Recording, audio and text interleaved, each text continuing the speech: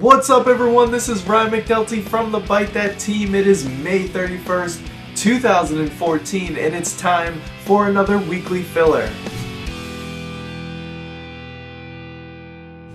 Jumping right into the first story, Rey Mysterio's WWE contract was actually set to expire just a few weeks ago, but Vince McMahon has opted to renew it for one more year.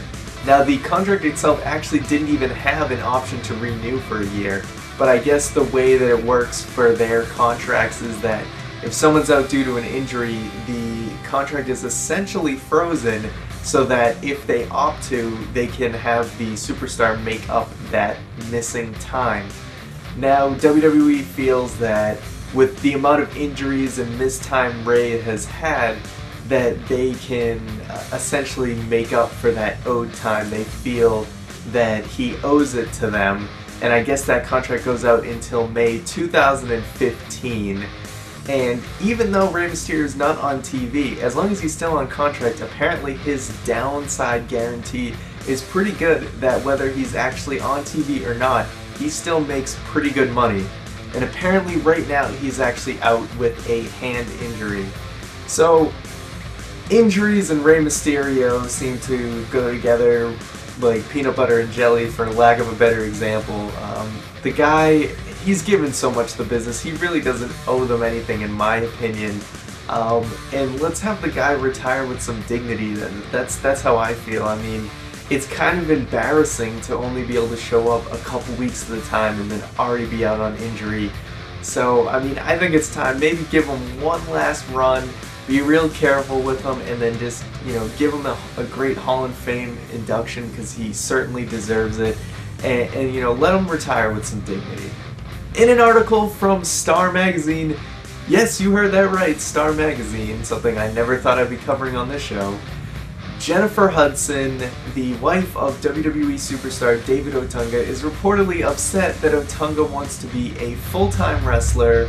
She's worried for his safety and prefers a less hectic schedule of him being a network TV legal analyst.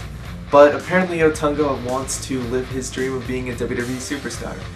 My question is, what the heck is she worried about? When's the last time we saw David Otunga on TV? Maybe a year ago?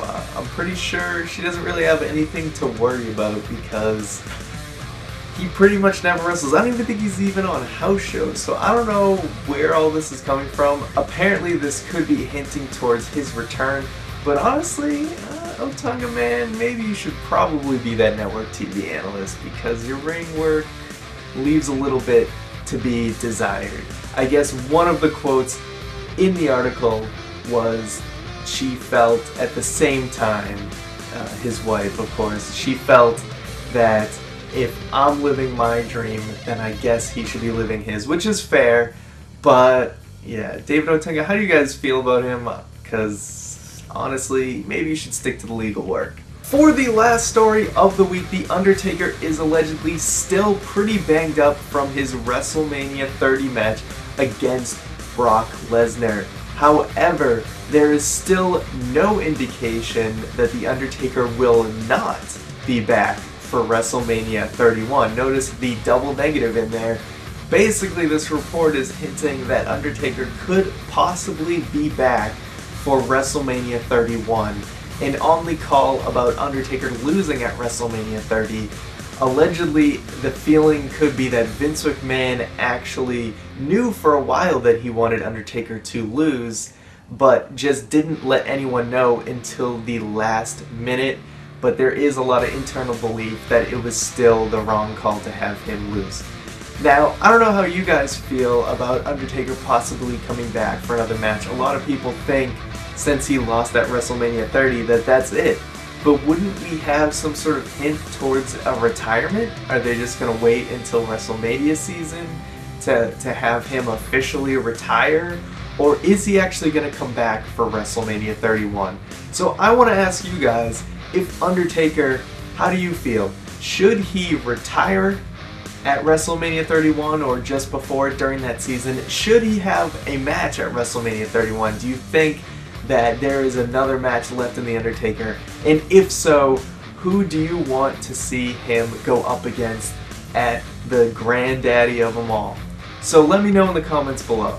That's gonna do it for this week. Don't forget to hit that subscribe button, like this video, leave a comment below. You can click on my screen here to watch the first episode of The Cheap Seat. That is Juan's editorial show, and in this first episode, he talks about CM Punk walking out on WWE and why we should all move on. Also, do not forget that we have the podcast up every single Wednesday on iTunes, Stitcher, and ByteThat.com, and every Thursday on this YouTube channel. You can also follow us at Twitter at ByteThatCast. So that's all I got for you guys this week.